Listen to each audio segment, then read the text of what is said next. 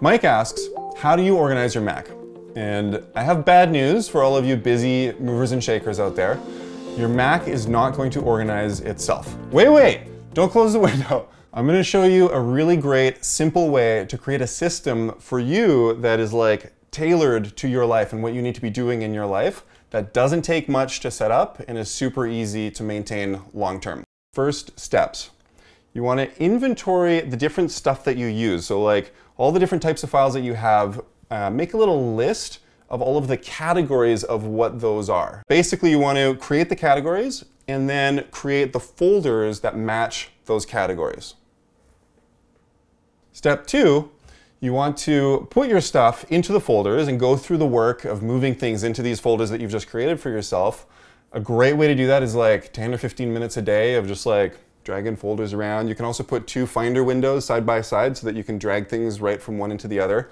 And then you can move those folders to places where you want them and where you need them. The third section here is, and I love this part, is getting quick access to all of this stuff that you use all the time. So once you've like put all the stuff in the folders and then put them in the right place, now you want to set up shortcuts all over the place to get really quick access to this stuff so that on an ongoing basis, as you get new emails or as people send you documents, you can really quickly and easily put stuff into the right place just by going straight to a shortcut.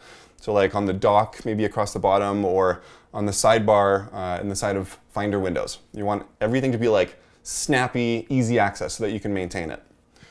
Number 4, and this is the hard part, this is the discipline part. You need to keep it up. You need to, as you get stuff, you need to put it into the folders. Every once in a while, you're going to want to reinvent the whole thing or evolve and adapt it. So it's normal to expect having to make some changes to the system that you've created for yourself. But with a bit of discipline, smooth, easy peasy. Your life is evolving and your life is changing and you're doing new and different things.